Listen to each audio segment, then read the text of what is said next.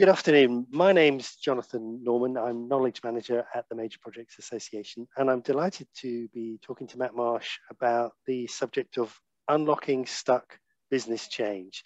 So Matt, before we get into the depths of that subject, do you want to briefly introduce yourself? Sure, yeah, thank you. I'm an independent consultant, sometimes coach as well. It takes a bit of that. I have a book, I'm an author, and I am an occasional lecturer in business schools and design schools. And, my interest really is around our businesses that are struggling to engage with the new world and can't figure out why it is that they can't find their next cycle of prosperity. And that's the thing that I'm really interested in. Yeah, fantastic. Good. I'm sure we'll come back to the subject of design before the conversation is over. But let's get stuck in. This idea of stuck business change, it kind of suggests that organizations know that they need to change, but either they find it impossible to get off the starting blocks, or they kind of think, yeah, we need to change, right, change, and then they launch themselves and very quickly get stuck. What is it about organizations that they struggle so much with change, and even if they understand the imperative, they find it very difficult to do?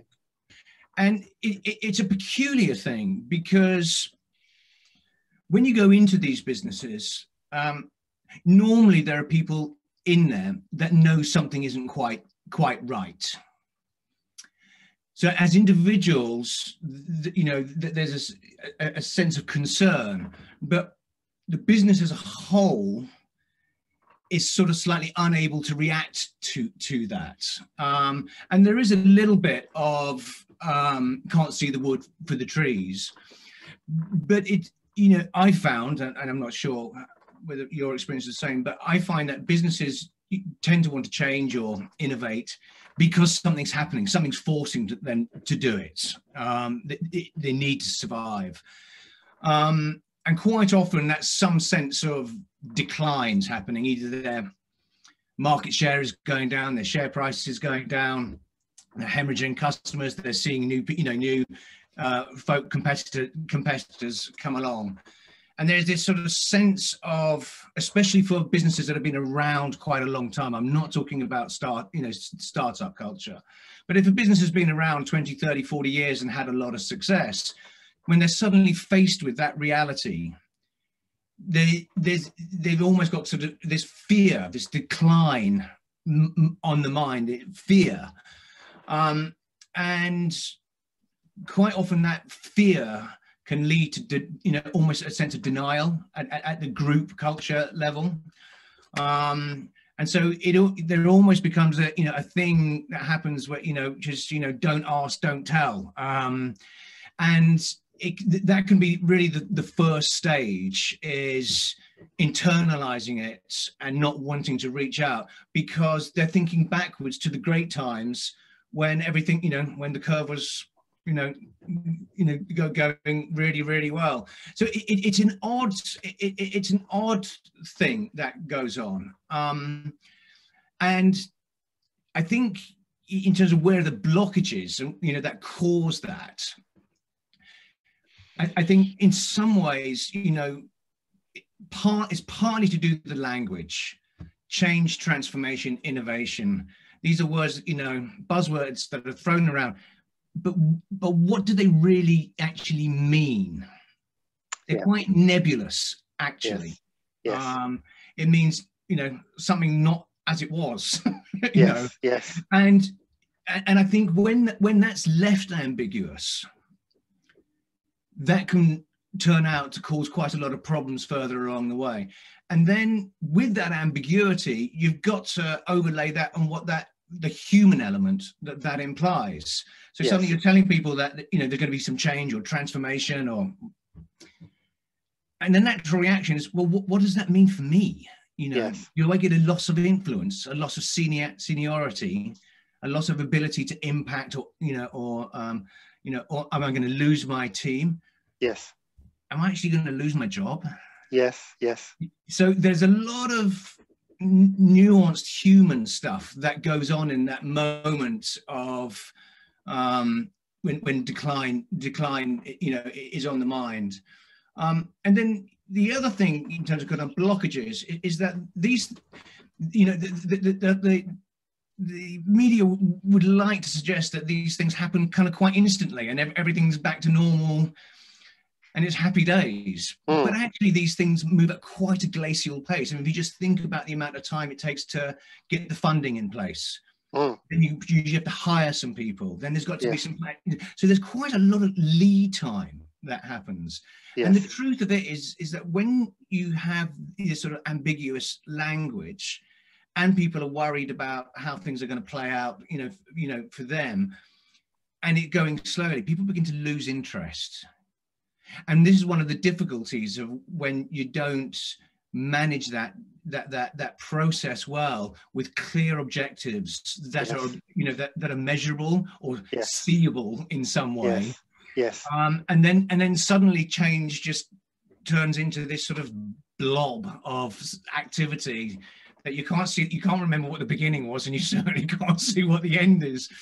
So I think there's a lot of kind of very interesting issues that are very hard for you within the organization to actually put your finger on. I can hear there's a lot of emotion at the organizational level and also at the personal level.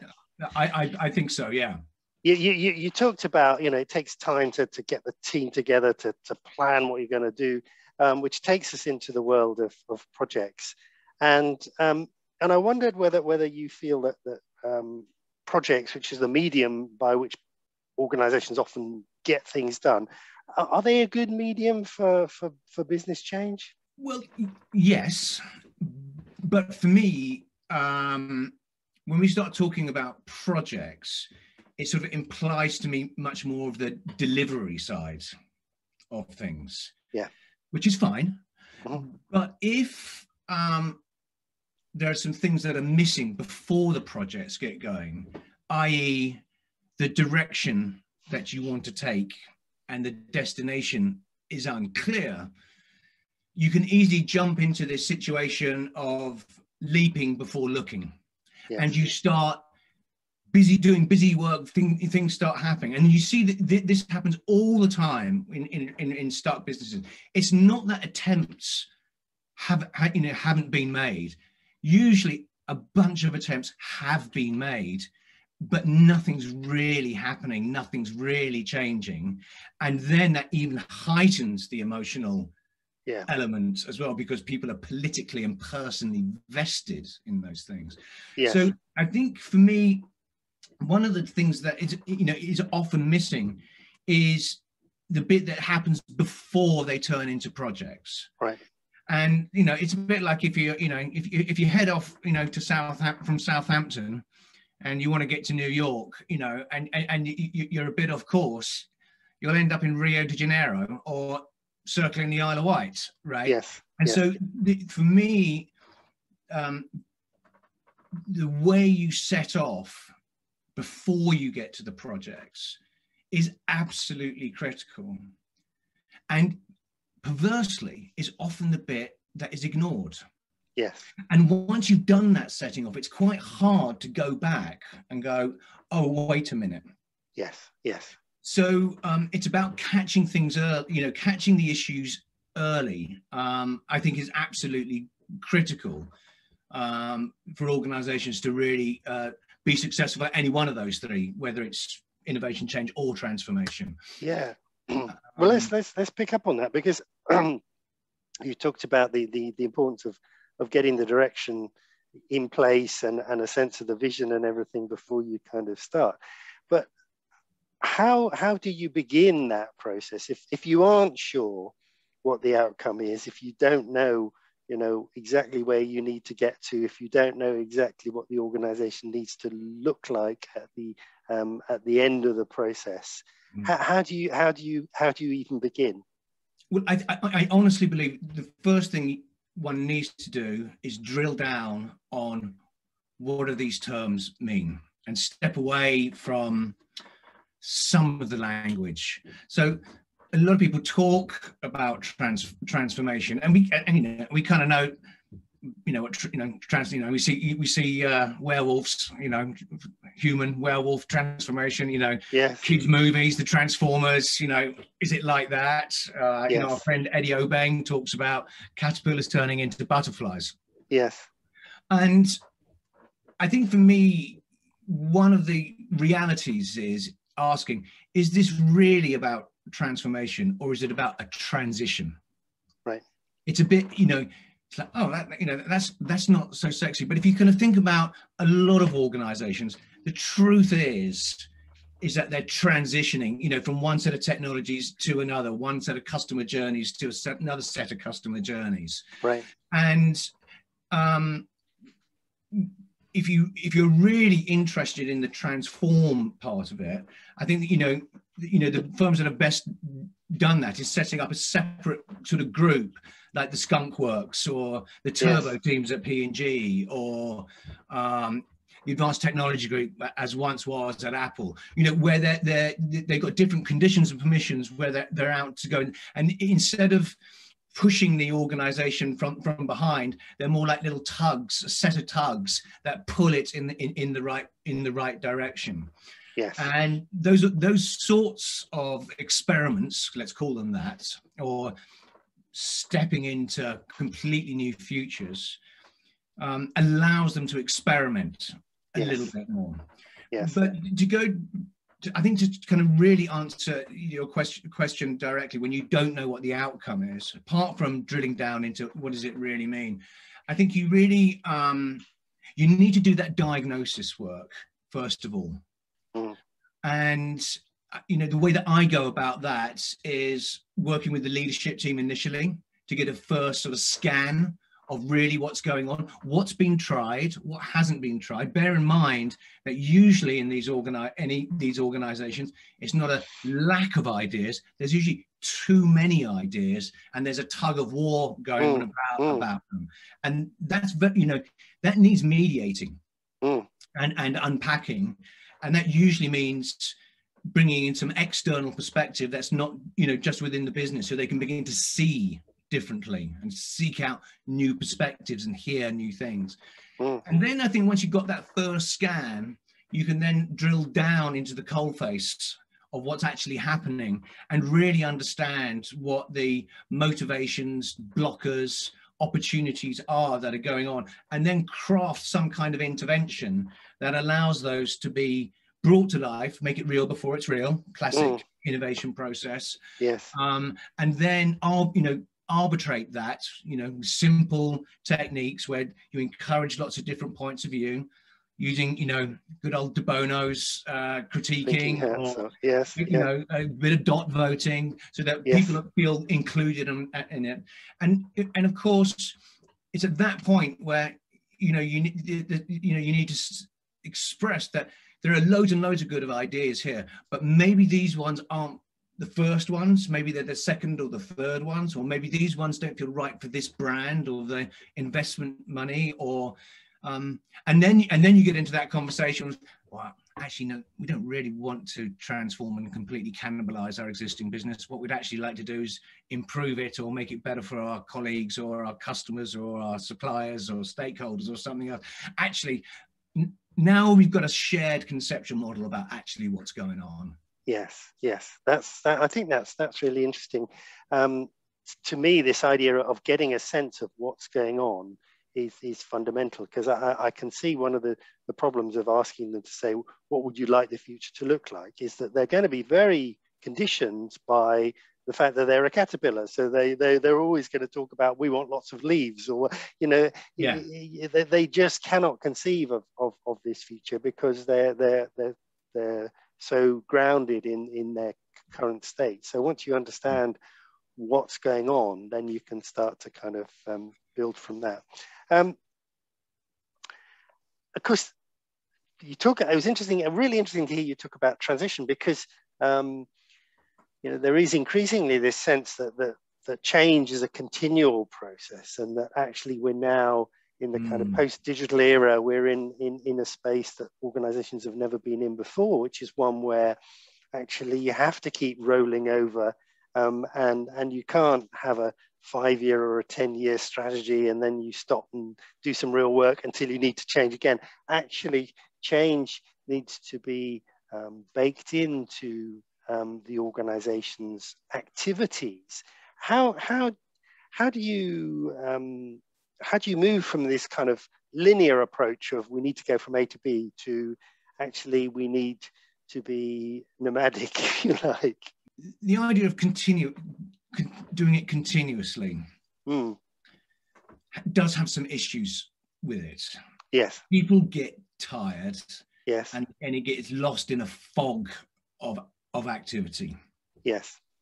And so I know we would talk about, it's a new world and of continuous change, but hasn't business always been that way? I mean, whether it was the oil crisis in the 70s, whether it was new technology coming in the 80s, whether, the rise of globalized, there's always been, so there's always an important part to this, which is understanding context.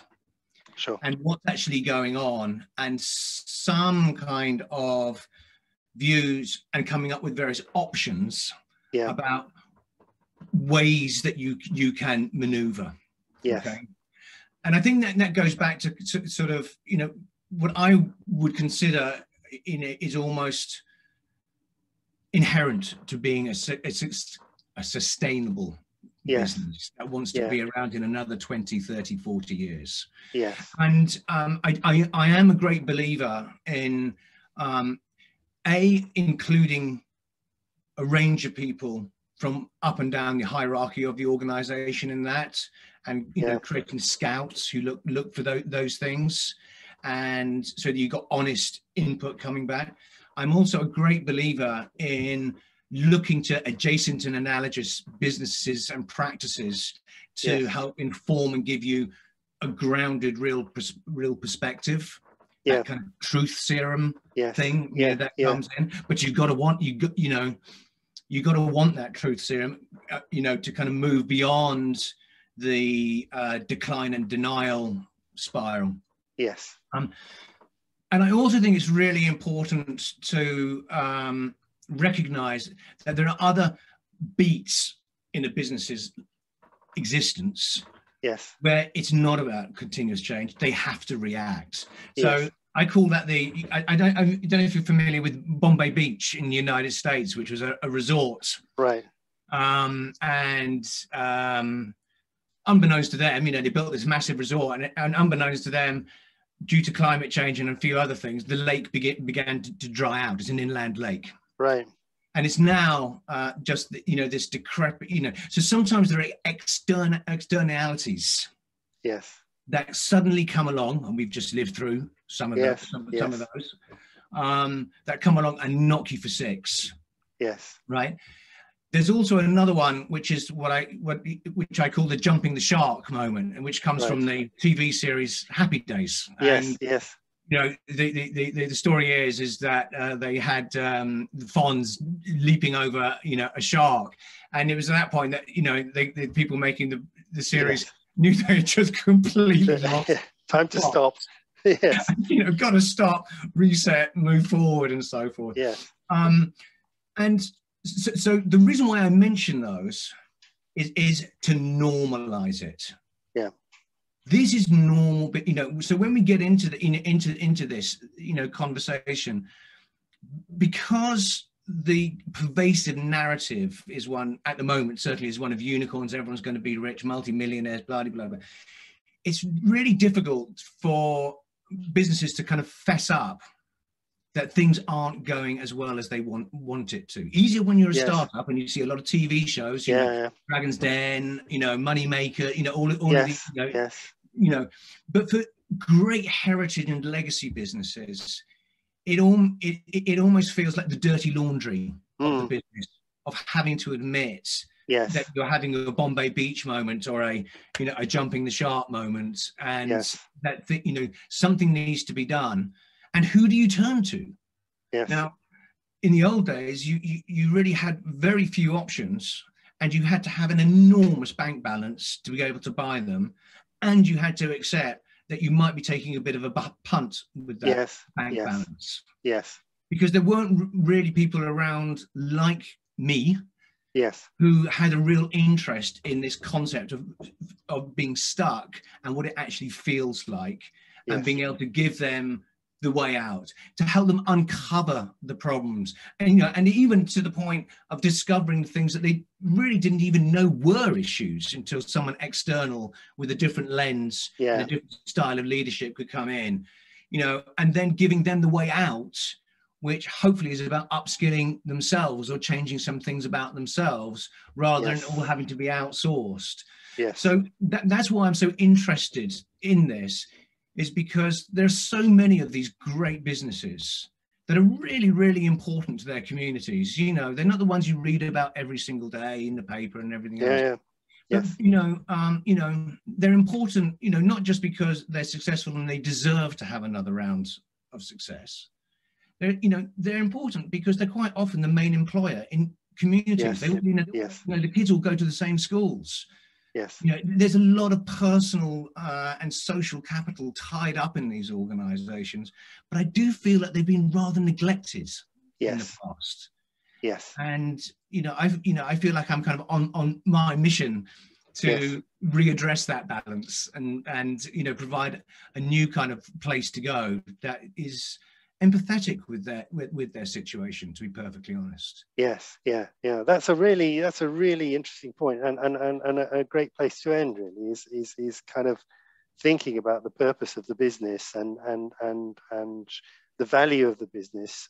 It isn't just, or ideally, it isn't just a money making machine that you're just saying, okay, as perhaps we're encouraged to on the television to say, oh yeah, it's Dragon's Den, you just grow by 200%, and it's actually something that is connected to the stakeholders as well as the shareholders, and connected perhaps to a local community. And it's important to understand that in the change process.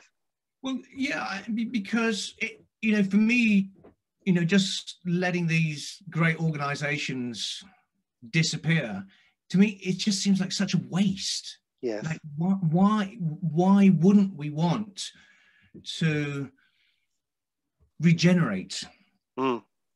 help Yes. them recover, Yes. Yes. help them reinvent, Yeah. Indeed. and find a new place? Why wouldn't we want to do that? So it goes slightly counter to that sort of destructive capitalism, kind of, you Yes. know, which is it's all just inevitable. You know, you've had your time, you've got to go. You know, it seems, I don't know, I find that hard to just buy into, you know, as Yeah. a flip Yes. sort of approach to things. I really do. It feels like a very wasteful approach to things, doesn't it? Yeah. You know, and that's probably because, you know, child of my time, you know, growing up in the Yeah. 80s, where we saw just vast sections of industry and manufacturing thrown literally on a Yes. scrap. Yeah. Yeah. And I found that, you know, yeah, just wasteful and Yes. and unnecessary, really. Yes. Yeah. When there's so many good skilled people inside these organizations, I say, you know, it's not a lack of ideas or a lack of skills. It's just they find themselves in this situation, and who do you turn to? It's Yeah. just really absolutely fascinating to me.